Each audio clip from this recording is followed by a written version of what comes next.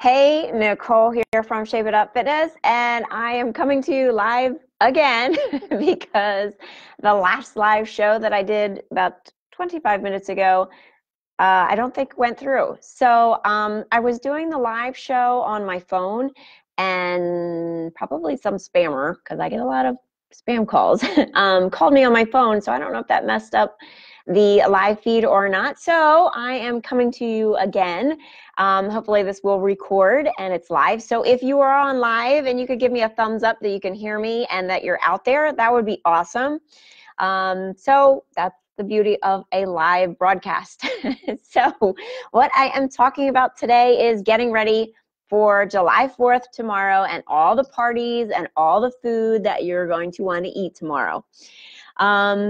So if I didn't introduce myself before, my name is Nicole, and I am the personal trainer at Shape It Up Fitness.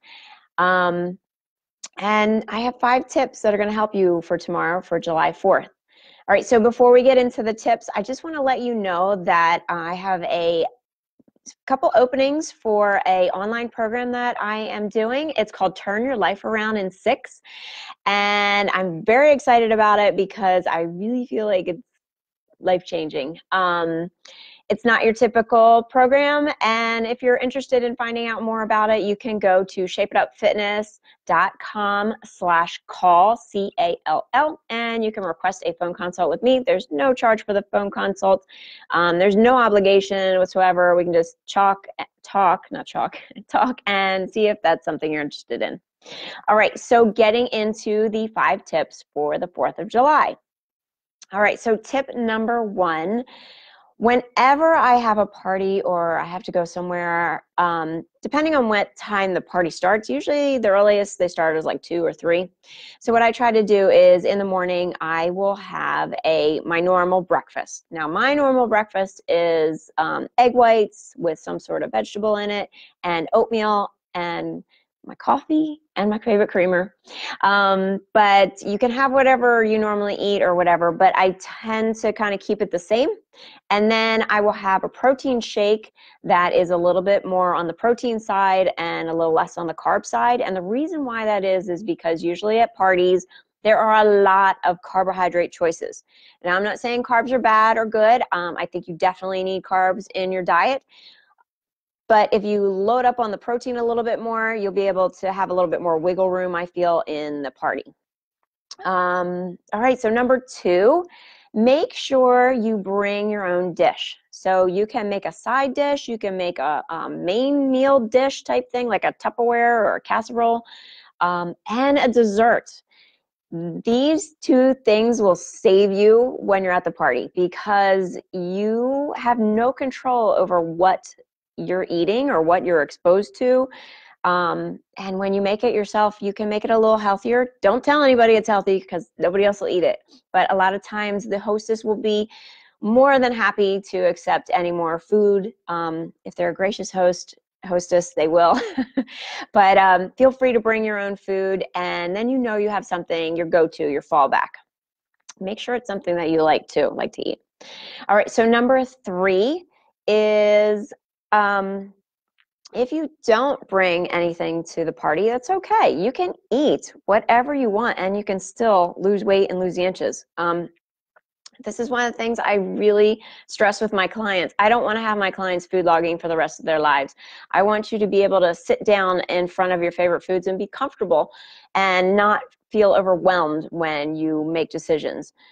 If you're interested in finding out how I do that, go to shapeitupfitness.com/call and request your consult.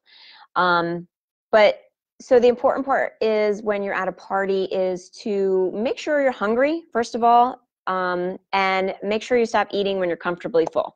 This can be very challenging when you are around friends and family and you're chit-chatting and you're talking and everybody's having a good time and you're really not focused on what you're eating. So make sure you're kind of in tune with your stomach as you go through this party. Number 4, watch out for peer pressure. Those lovely family and friends of yours are going to kind of peer pressure you into eating foods that you may or may not want to eat. I know it sounds very high schoolish, but it is totally true. You're going to feel some sort of pressure to eat something or or if you're not eating something, why. They might ask you, why are you not eating that type of food? It is none of their business what you decide you want to do, okay? So you have your own goals, you have your own choices. You are the one on your fitness journey, not anybody else. Doesn't matter what they want you to do, it's what you want to do. All right, number 5 is you always have a choice. You always have a choice in what you're eating. You always have a choice whether you want to work out. I do recommend doing a workout before you go out to the holidays for your party. But you always have a choice, and you are either getting closer to your goals or you're getting further away from your goals. So be conscious of that and make sure you make good choices.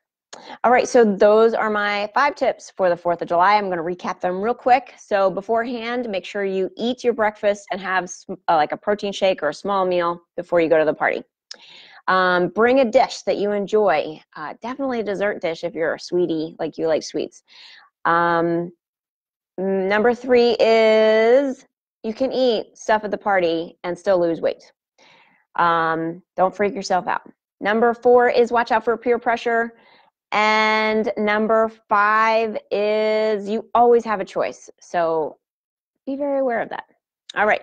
So if you need a jump start and you would like to have me help you, go ahead over to shapeitupfitness.com/call, CALL, and I'll be happy to set up a consult with you and see if we're a good fit.